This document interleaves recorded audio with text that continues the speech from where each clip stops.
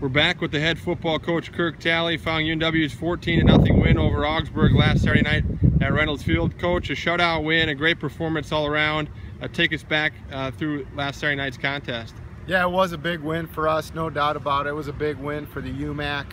We were excited about it. It was a great game, great crowd, fun to play under the lights. So those are the kind of games that you think about all summer, and that's exactly what happened. Was a great atmosphere and get the W.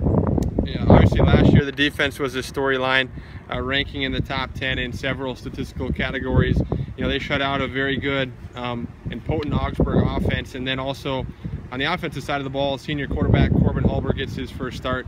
Talk a little bit about both of those things, Coach. Yeah, first of all, Corbin Halber plays baseball for Northwestern, or it did, and just tell him to keep throwing strikes, whether it's literally throwing the football or his demeanor out on the field, whether it's handing the ball off, whatever the case may be. He's done a tremendous job. And yeah, our defense, Coach Moore's got those guys fired up, and yeah, they like to jump up and down before they go out. They have joy. We love playing defense, and it shows. A lot of things to build off. Head into the week 2, you'll look to move to 2-0 on the season. You head to St. Bonnie Saturday night, another game under the lights at Crown. What are your thoughts heading out that way?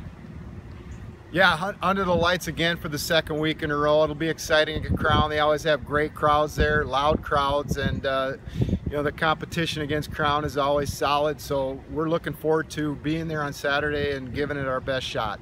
Coach, we appreciate your time. Best of luck out in St. Bonnie. All right, thanks a lot.